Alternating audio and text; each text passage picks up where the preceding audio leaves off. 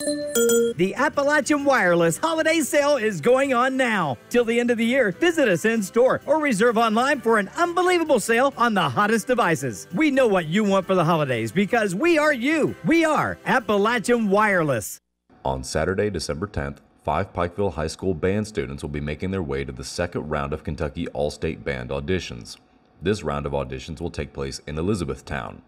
Pikeville Band Director Jenny Collins comments on her students' accomplishments. So here at Pikeville Independent, we have 5 students that made it through the first round of All-State auditions, and they're going to be going to John Hardin High School, which is out in Elizabethtown, for the second round this upcoming Saturday. We have an oboe student, a flute student, a clarinet student, a tuba student, and a bass clarinet student. So I'm very excited about the number of students that made it through, and they're going to get a chance to go on to All-State Band.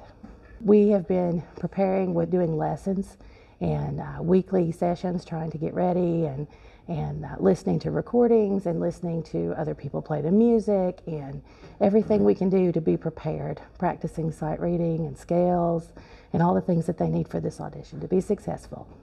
The students have been preparing nonstop for this opportunity. Private lessons and daily practices are helping them get closer to reaching their goals. I've been about 2-hour practices a day on the music. I do like every scale as a warm-up and stuff, and then I practice the music. I just practice the music every day. I don't know how long.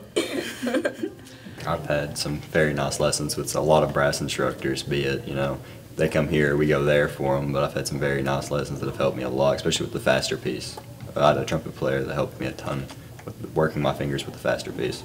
On my faster piece, I was told to go like really slow at first so I can get the hang of it for my fingers. And, yeah.